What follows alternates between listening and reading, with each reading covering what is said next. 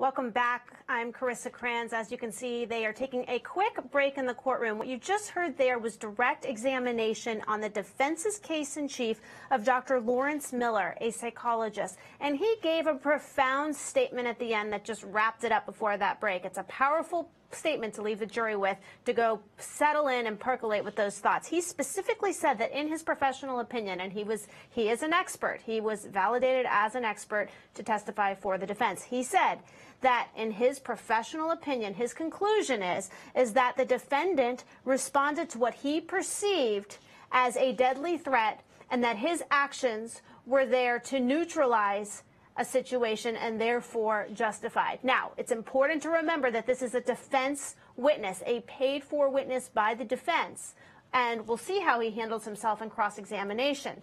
In the meantime, I'd like to discuss this. With me is Marni Jo Snyder, criminal defense attorney out of Philadelphia. Marni, you and I heard that and came onto the line at about the same time listening to that.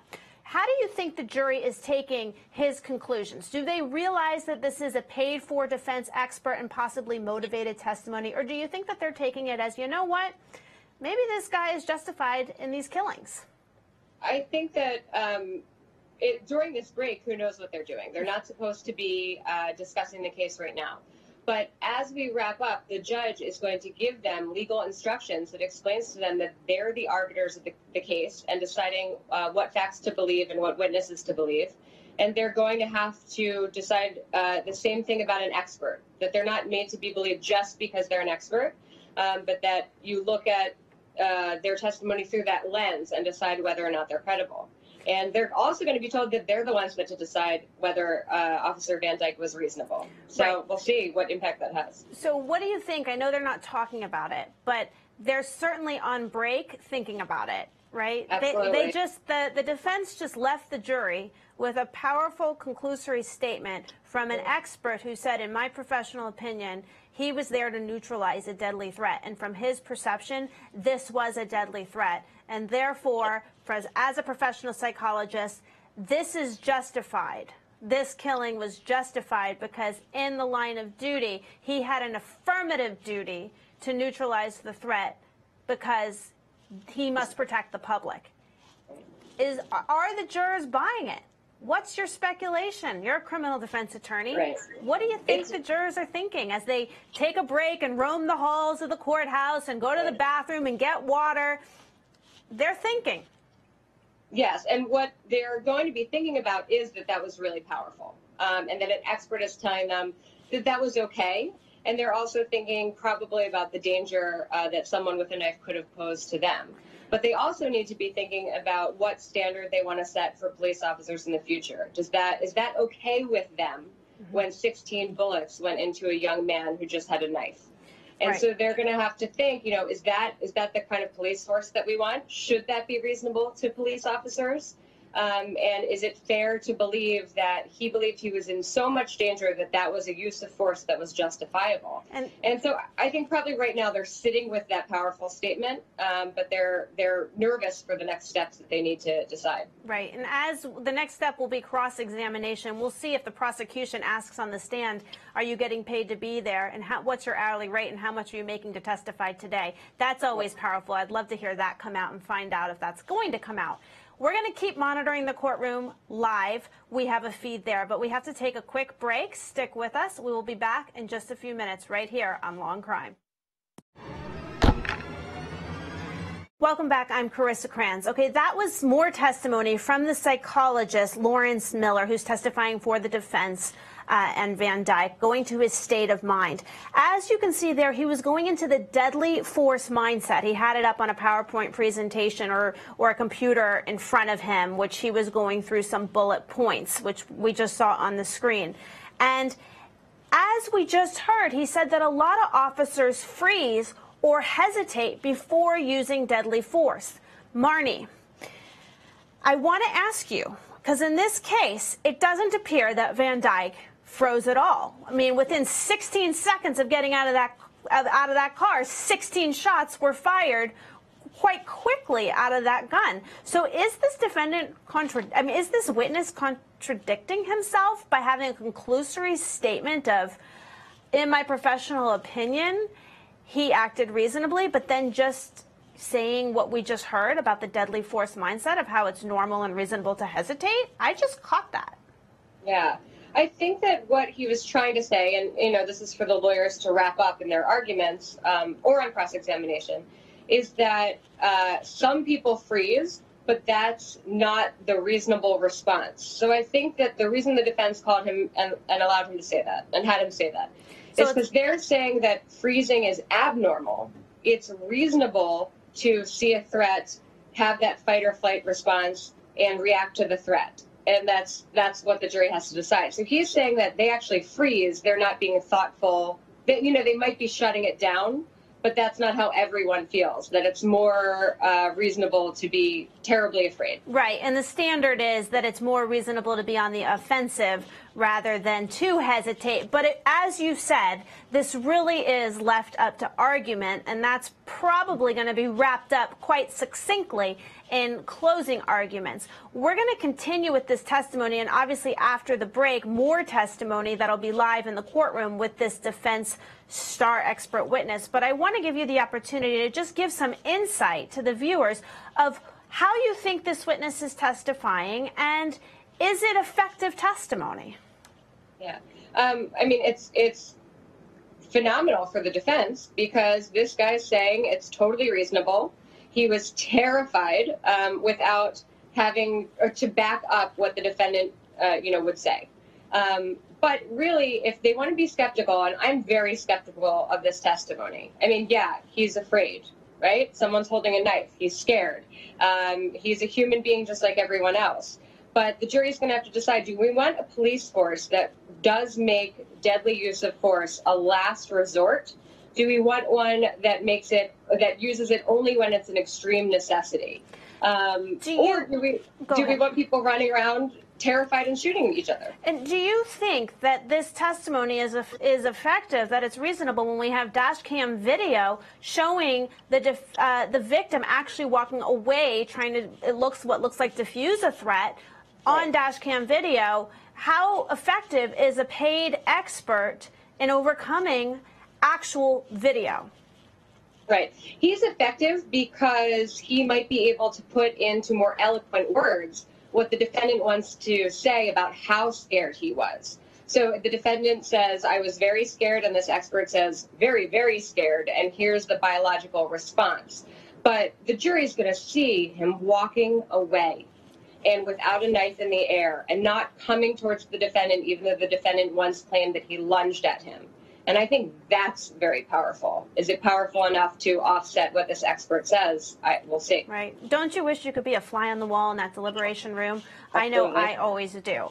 We are back live in the courtroom, so let's go back live into court, and then we'll be back here for more in-studio analysis.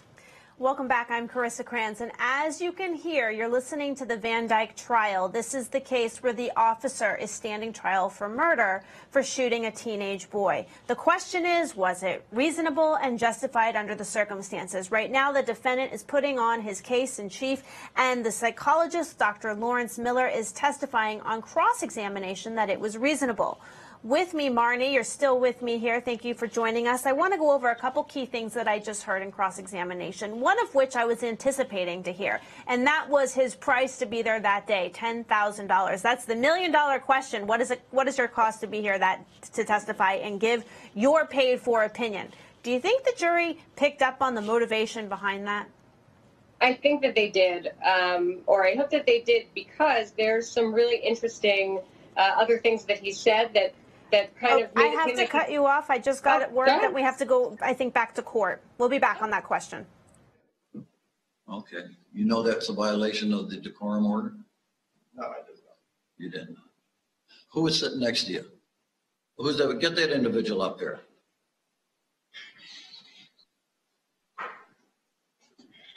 Before I ask him if he was sitting next to you when the decorum order was read, I want you to think about your answer. All right? Did you hear my deputy read the decorum order in this courtroom? Yes. All right. Thank you for coming. All right, take him into custody. I find you in direct contempt of court.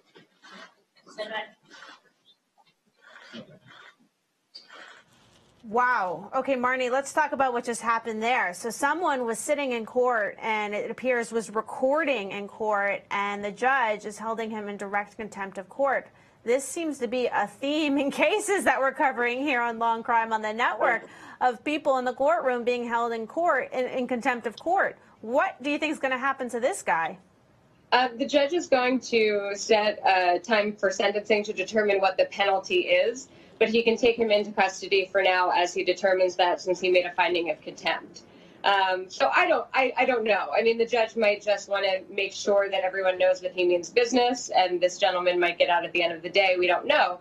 But recording people in court is very serious because it can seem like intimidation. You know, some people in the press or students think that it's a good shortcut for taking notes. But the courts take it very seriously because they're trying to avoid intimidation and the release of information for potential jurors to hear.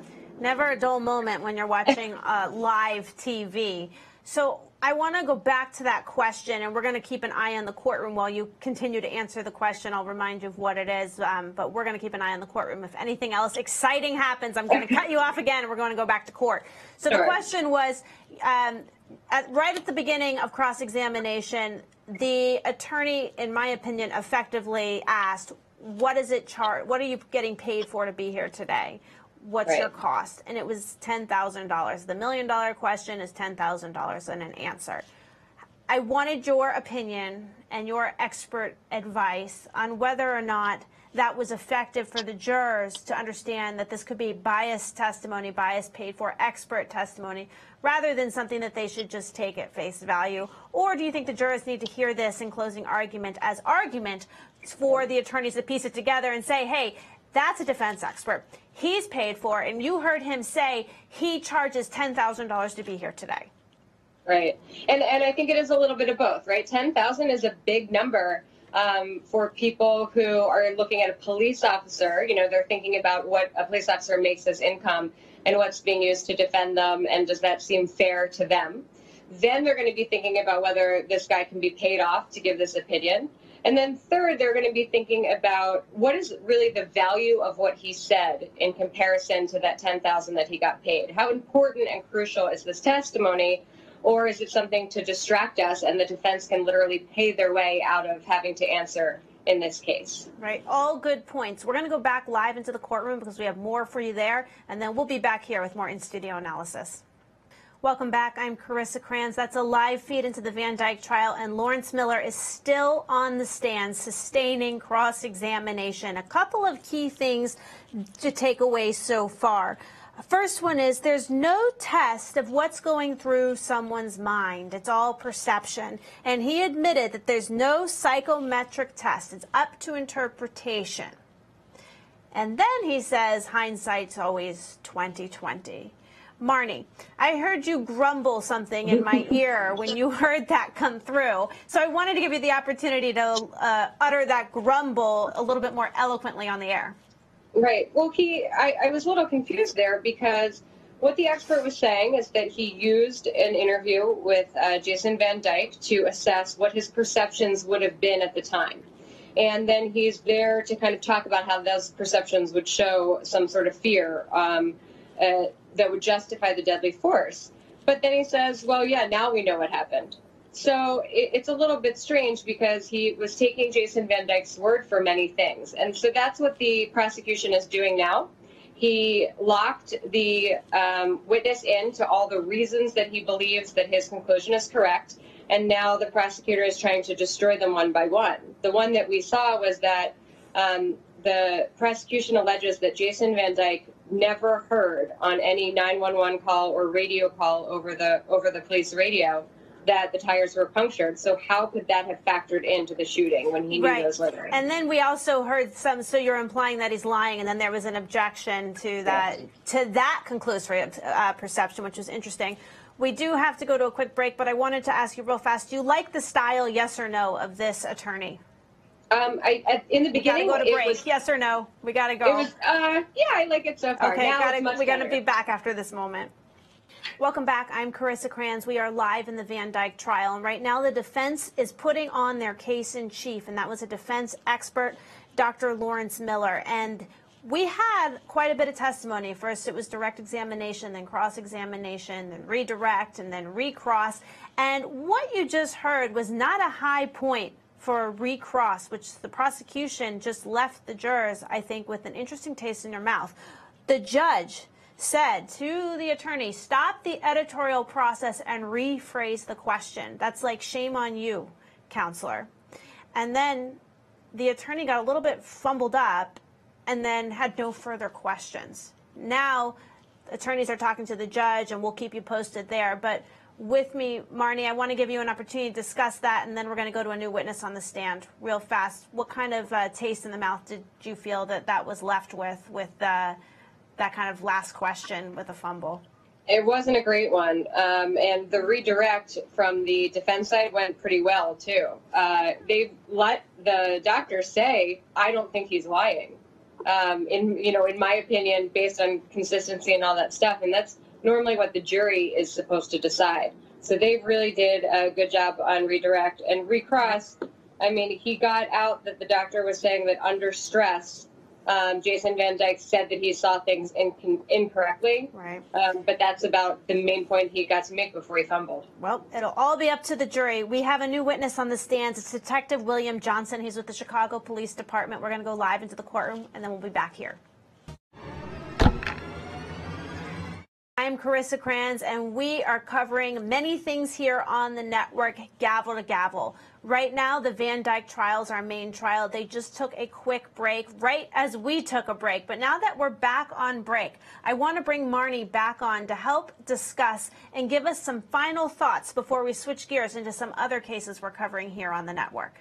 What are your thoughts, final thoughts, as the defense is putting on their case? The defense hasn't rested. We don't even know if the defendant himself will take the stand yet. But what are your final thoughts so far on what we've heard today and how it's going? I think the expert was really powerful for the defense, and it's going to be the prosecution's job to explain why that doesn't need to make the case for the defense. So it was very interesting. If the prosecution can appropriately show the contradictions that the defense expert makes, then they might still be on really strong ground. So they're saying that the expert's saying that the police are specifically trained to control their behavior. They're specifically trained to observe. They make cases out against people all over this country all the time in courtrooms. But then he also says, well, this officer was under so much stress that he even perceived things incorrectly. So much stress, the prosecution will say, from not hearing about punctured tires, from having a weapon and not dropping it, and from a dead stare but not raising the knife. So that's where the debate is going to be, is which standard do we want to hold Officer Van Dyke to? What standard are we going to be holding police to across this country? And how much are we going to let psychologists tell the jury how to feel about that? Okay. All good points, all things to consider. Who knows how the jury's taking it. Speaking of jurors, let's switch gears to another trial we've been covering very closely on the network. It was the Jessica Chambers case. The defendant, Quentin Tellis, had his retrial, and it was a mistrial, a hung jury. Let's take a look at that verdict and discuss this for a minute. Ms. Morrow, I've got a note from you all that looks like y'all don't feel like y'all are going to be able to reach a decision in this case. Is that the feeling of the jury? Members of the jury, is that you agree with Ms. Morrow? Is anyone that does not agree with that? So, all right. So you've worked very hard, and I appreciate it.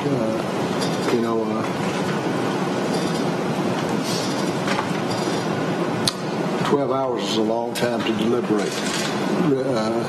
Really, you've almost say you've been in deliberation for 24 hours. And I wish that you had been able to reach a verdict. I think you wish you'd been able to reach a verdict. I know you've been very attentive to the evidence. I know you've taken your job seriously. Welcome back. I'm Carissa Kranz, and that was the judge reading the verdict in the Jessica Chambers trial. Remember, this is the case where Jessica Chambers was lit on fire, had a horrific death. We covered this over the weekend. It was a marathon weekend here at Law and Crime. There she is. She was a cheerleader in Mississippi, and she was burned alive.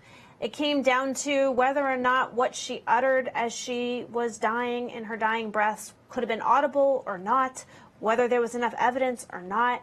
Quentin Tellis got a second hung jury, a mistrial. Marni, what does this mean now? Is this a win for the defense team? What now? I mean, this is a story that has gripped the nation. Our ratings here, our viewership here skyrocketed on this trial. Everyone wants to know what now. I think it is a win for the defense in a lot of ways. One is because he is not a convicted murderer at this point. So it's the obvious win. Usually retrials don't get a lot better for the defense because any surprise moves or arguments that the prosecution hasn't contemplated can now be used at the next trial. But I think in this one, really the prosecution put even more on the table and the defense was still able to have people hold out. So I think it's a really big win for the defense. And it's my understanding that the jury was split almost down the middle when the judge declared a mistrial. So that's also a big win for them. So what do you think now is going to happen? Do you think the prosecution's going to retry the case? Do you think they're going to try to strike a plea deal? What now? I mean, this is a high media profile case. I can't imagine them saying, you know what, let's just sign off on this one. I mean, there's an Oxygen series about it. This has gotten a lot of media attention. It's hard to just, it's hard to make it go away. Yeah, I think that, well, I believe that what they're saying is that they're going to wait to decide whether to do a retrial based on what Louisiana does, because Mr. Charles is accused of another murder there. Right. And so they're going to pass the buck for now. Right. And when I say buck, I really do mean money. I mean, these trials are expensive. Yep. Having a sequestered jury is expensive. So they're going to see the outcome of that case. Right. If he gets a life sentence in that case, they might decide not to retry it. Well, right. There's no point if he'll just do they can do a plea and run it with the other sentence concurrently. So let's take a look at some of the defense closing arguments, since in a way, like you said, this is a defense win because he's not a convicted murderer. Let's take a look at what defense say in closing arguments. Welcome back. I'm Carissa Kranz. That is prosecution's closing arguments in the Jessica Chambers trial. As you know, and we reported here on the network as soon as it broke, this was a hung jury, another mistrial. We just played for you a little bit of the defense closing arguments and now some of the prosecution's closing arguments. I can understand why the jurors were split, because the defense closing argument to me was a better closing argument. It said, it stuck to the facts, not medical evidence, which the defense pointed out is not absolute, not to phone records, which everyone can agree the defendant, Quentin Tellis, is a liar because he's been inconsistent, but that doesn't make him a murderer. Marni, I want to discuss this with you before we go to a break and give you the opportunity to give some insight and legal analysis and feedback. But from what I hear, the defense is saying, look, these are the facts. We had 9 first responders who came, and they all said the same thing. She walked and she talked. And while the prosecution can call an expert, medical experts, and they can qualify them and they can pay them, that is not absolute evidence, and that does not negate the 9 people that heard her and saw her walk and talk. Also, let's not forget the jurors were taken to the scene with it being recreated and got to listen and hear for themselves whether or not that was possible. What are your thoughts on this, these closing arguments, the verdict, and the entire situation? It was a lot easier for the defense to say all those things with confidence because they did have those 9 people that said, this is what I heard. It's reasonable doubt. They were unwavering. It's reasonable doubt. Right? Yeah. I mean, what they stuck with in the trial is that in her phone, his name was not there. There was no name, so maybe to her, his name was Eric. But that's reasonable doubt. Every time I was a prosecutor, every time I picked a jury, everyone would say they would much rather let a guilty man walk than put an innocent man behind bars. And I think those jurors went back there in the deliberation room and they said, I don't know if this man is guilty. He's not a good guy, but I don't know if he committed this murder, as awful as it is, and as much as someone should be held accountable. I agree with you, and I think that's probably how they were split, because what I saw the prosecutor close on is he's a liar. we know they were together and he lied about things. And so if he didn't do it, why would he lie? And he was in proximity to her. I mean, the reason that the 9 people saying she said Eric is because she was the identifying witness, and that is powerful. The prosecution didn't have any other reason that they pointed to Quentin other than he lied, and we know he was near her that day. And so I think that the people that split it was just agreement. 6 people agreed with the prosecution, 6 people agreed with the defense. And I don't think that there's any secret reasons that we would need to be flies on the wall in the jury room in this particular case, because it seems that you got it exactly right. That those 6 people just said, I have a reasonable doubt. She said Eric. That's the end of it. Right. The 9 people, first responders, heard it. Right. And really, there's no better evidence than that which happened that day, who showed up on scene while she was still alive, and they heard her say her name. They heard her say Chambers instead of Chambers, but she talked and she walked.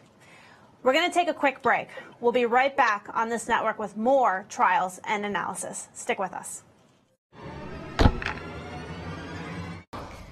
Welcome back. I'm Carissa Kranz. That is actually some key testimony we just heard in the Jessica Chambers trial. We just heard one of the first responders say that she was extremely breathy and full of air, and he heard Eric and Derek, which was key, and he was asking her questions because he believed he was never going to see her again after that day, and he was trying to get as much information as possible to lend towards the investigation.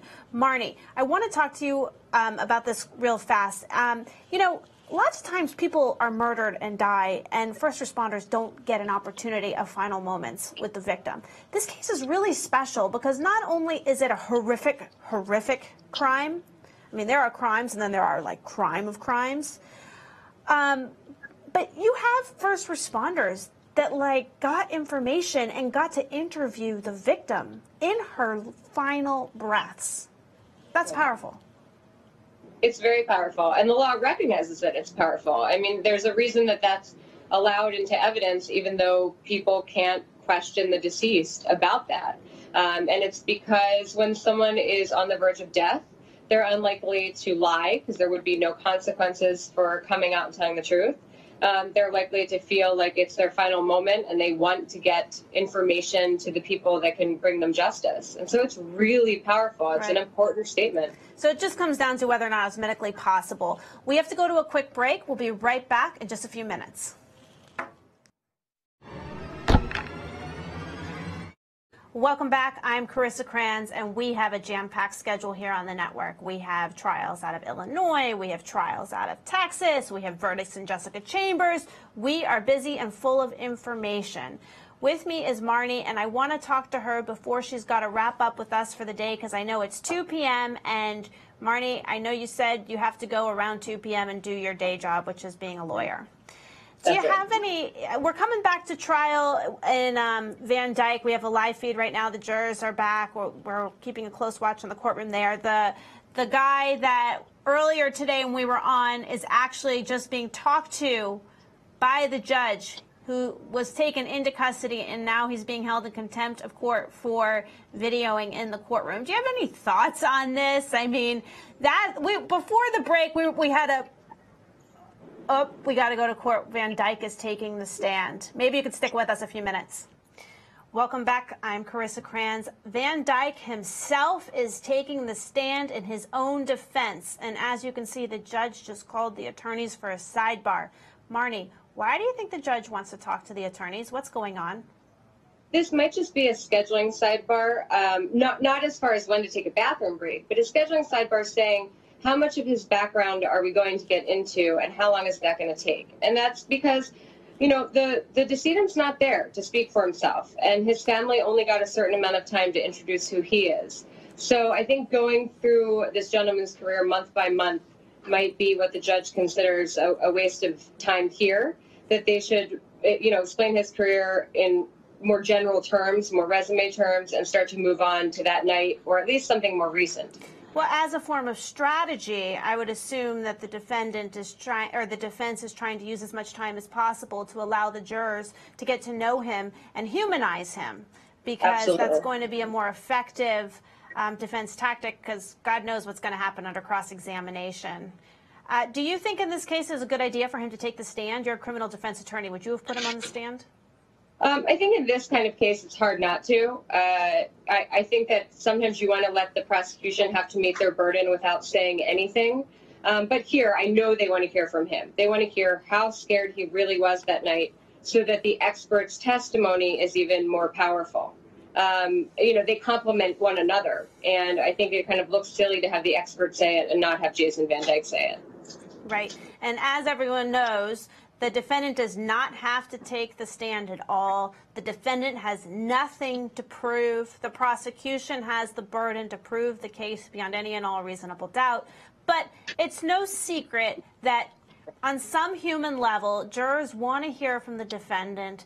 And it just implies, even though it can't legally, it just implies that why don't you want to talk to us? We want to hear from you. What's your side of the story? We've heard from experts. We've heard from lawyers. We've heard from the other side. We've heard from witnesses. What's your side of the story? You can't help but be human in wanting to hear from the defendant, right?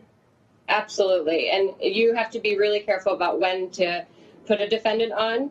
And it depends on the type of case. But I think at all times, I know that to some point, the jury is going to question why my client didn't speak to them, Exactly. whether they hold it against them, towards finding them guilty is a totally different story, but they want to know. And I also would assume that in a case like this, where you have an officer, a professional, while he may or may not have acted reasonably under the circumstances, that's to be determined by the trier of fact, the jurors. It's, either way, that you have a professional who knows how to present, who knows how to show up for work, who knows how to and has been trained to think and work methodically. And while he may have messed up under these circumstances, more likely than not, he's a reliable witness and will present well for a jury and only help his case. That's what I would think if he was my client and I was trying the case for him. Yeah, it'd be very strange if he testified in all these other people's court cases for the last 15 years and then was too nervous to take the stand in his own. That's a very good point. Officers all the time testify in court as expert witnesses, first responders. They talk about what happened, and it would be very weird from the perspective of the jurors of why he doesn't want to take his own defense if they put that together, because as the law says, no, you do not have to self-incriminate yourself. He has no obligation to take the stand. He is willingly taking the stand in his own defense. Those are pictures of him on the screen. This is the case, the Van Dyke trial, where the officer is standing trial for the alleged murder of a teenager. Of what happened, white officer, black kid. He arrived on scene and within a matter of 16 seconds unloaded an entire barrel of gun, and unfortunately, Laquan McDonald died. The question is whether or not this is reasonable, and justified under the circumstances, not whether or not he did it, not whether or not it's right or wrong. It's clearly wrong. He clearly killed someone, but does it rise to the level of murder? We still have a live feed in the courtroom. As you can see, we have some action in the courtroom, but I just got word from the control room that they are going on recess. So I know you need to go as well, Marni. So before I let you go, do you have any final thoughts on the Van Dyke trial before we're going to continue monitoring this on the network? The defense is going to continue putting on its case. I would assume after the defendant takes a stand, they're probably going to rest their case, and then we're going to go into closing arguments. Do you have any final thoughts for our viewers on this trial? Pay very close attention to what happens next and stay tuned, because I can't imagine how this cross is going to go. He's going to get destroyed at some points, rehabilitated at others, and we're finally going to get to hear what he says he was perceiving that evening. All right. Thanks, Marni. Always a pleasure to have you on the network. We're going to go to a quick break here on the network while the trial also goes to a break. So stick with us. We'll be back in just a few minutes.